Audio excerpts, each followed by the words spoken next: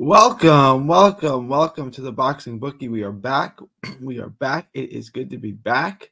We got a good one for you today. We're going to get into Coyle and Kyle Lomotey in what should be an interesting fight between two prospects who aren't exactly setting the world on fire, but had some eyes on them. I wanted to get into this. Part of the lock. This is I think a good fight to bet on. Before we get into that, please like, share, and subscribe. Follow 3D Boxing, 3D Boxing Blog, or all forms of social media. The Boxing Bookie comes at you for every single major fight, so you had to consistently make money betting on the sport of boxing. The odds makers, the bookies, they don't know what they're doing. I do. So join the Patreon as well. The link is in the description. It's also in that little ticket below. Just $5 a month to get you all the perks. It gets you updated.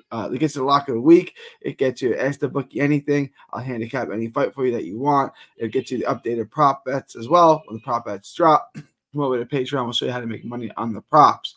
Also, subscribe to our other channel, Texas Boxing Scene on YouTube. All proceeds go to autism research and recovery. All right, so I want to get into this, and this is an interesting fight because this is like a very UK kind of British kind of other side of the pond type of fight. You got a undefeated prospect who's 34 years old, so he's already past his prime, and he's still a prospect. Kind of cool. It's not a terrible fighter, straight up and down. Nice shotgun jab. He doubles it up well. Like I said, he's a 34-year-old prospect with no power. I don't know exactly how far he's going to take this thing. 6 foot tall. Not a horrible fighter by any means. Decent fighter. Pretty good skills. Likes to fight at long range in the middle of the ring. He wants to keep you at the distance. Not a big puncher, obviously. He's not aggressive. He's not looking to really sit down and hurt you. He's looking to score points. Amateurish kind of, I don't want to say style, an amateurish view. He fights in a way that is meant to do well in the amateurs, not necessarily the pros. He's not super athletic, but he is fundamentally sound, and that's about it. He's not a high volume guy. He's not going to overwhelm with volume. He's mostly a jabber who will put the 2 and the 3 behind it occasionally, every once in a while. He's composed and patient. He picks up shots well. Like whoever taught him to box taught him well. But there's just nothing next level. There's nothing out of this world about him. Decent hand speed, can put shots together, and he can win rounds. He knows how to box. He moves his head fairly well. He doesn't sit down or really commit to anything hard. He doesn't really throw shots again. He's just looking to score little pitter-patter shots and win rounds. He can do that. I'm not trying to disregard the guy. He can win rounds. He's not a very good athlete. He's not a big puncher. He's high-level basic. His jab by far is his best punch. Good ring generalship. He stays in control, but there's really nothing special about him. He's not next level. He's not a super athlete. There's no world-class potential to him. He's pretty accurate from that long range. That's basically what kind of Coyle is. I hope that kind of paints the picture in your head of what exactly what we're looking at here with kind of Coyle. Kyle Lomotey, boy, you look at this guy, you really saw. Broke my mic. You look at a guy like this, Lomotey, and you really wonder how they got him to 12-1.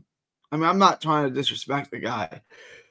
Southpaw, again, 33-year-old prospect, 12-1, on the back nine of his career, and he is still a prospect. So it's interesting what they do with these guys. Not as tight and a little bit wild, a little sloppier. He's not as tight. He's not as fundamentally sound as kind of Coyle. He is a southpaw, decent volume. He throws in combinations, but nothing on it is hard. He's sloppy. He can be hit. His head is on the line. He's easy to hit. He doesn't sit down and commit to his shots either. He's got what? He had 2 knockouts in his 12 wins. Bet the over on this. Just take the over on it now. Willing to let his hands go and come forward, but he's easy to counter because he's not fast. Like, he's pretty slow, actually. Like, Conor Coyle is probably the fastest fighter in the ring. He's willing to come forward, and he's willing to bring the fight to you. He's straight in, straight out, and his head's on the line. So he's not difficult to hit. Like, he's going to bring the fight to you. I would imagine he brings the fight to Coyle. I think Coyle stands his ground and just tees off on him while Lomotey tries to get on the inside. I just don't really see this fight being that competitive. Like I said, he's slowish. Doesn't have a great jab. He doesn't utilize his jab much. He'll stand and trade. He'll try to come forward and try to walk you down. It's not going to work with a guy like Coyle. He can cut up the ring pretty well. He can do that. I guess his game plan is going to be to try to trap him, try to trap McKenna, try to stop Coyle. Sorry, try to stop Coyle, trap him in the ropes, get his back to the ropes, and outwork him and hustle him and break him down. That would be the game plan, I would imagine. I don't see him having much success with that game plan. He's not that high level. He's not. I don't think Coyle's the greatest thing in the world, but is a much higher level fighter than Kyle Lomotey. So let's take a look at the bets. And I wish there was a prop for this thing to go the distance. If you can find a prop for this thing to go the distance, just take it. Coyle minus 1,200. See, that's getting a little better for us. I don't know why this is saying minus 1,400. Let me refresh. Let's see if they've changed this on us.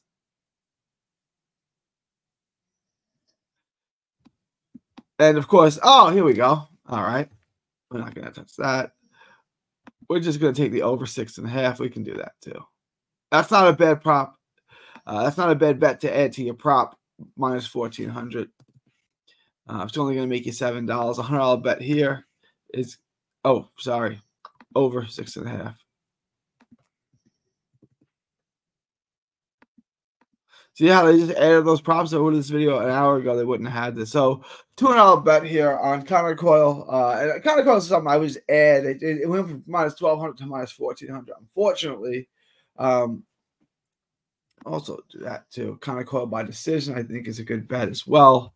I like the over 6.5. I would just take that. I mean, that's a safe bet. I like that. He's not going to stop him early. I would take those two bets. I would actually, I would leave it like this. For a parlay, throw Coyle in. Have Coyle help bring down the odds. It's easy money. It's not as good as minus 1,400 as it was at minus 12, but it's not going to change a whole lot. And I would make my larger bet. I would make my standalone bet over 6.5. I love over 6.5 in this fight. I definitely think this thing is going to go the distance. It definitely goes past 6.5 for sure. For sure. So I really like that. It's only a Schedule 8 rounder. So if you want to take Coyle by decision, you can do that too. Those odds are better. Those are the best I would look at. I would look at Coyle by decision, and over 6.5. You could actually split those up, make money on both. Yeah, wait, a $200 bet is going to make you 21, 61, 68. A $200 bet is going to make you 68 bucks if Coyle wins this thing by decision. If not, you've hedged yourself a little bit, so it's not a total loser. But I think this is safe. I think over 6.5 is completely safe. I think Coyle by decision is totally safe. And Coyle on the money line is obviously safe. It's just not very profitable. So there you go. Some gambling advice for you. It's an easy fight to make money on. Let me know what you guys think. Leave your thoughts, comments below. Please like, share, and subscribe. Follow 3D Boxing blog, or all forms of social media. Join the Patreon. Link is in the description. It's also in the banner below. Please smash the like button on the way out. It is August 2nd, 2024 from Texas to the world. Thank you, and God bless.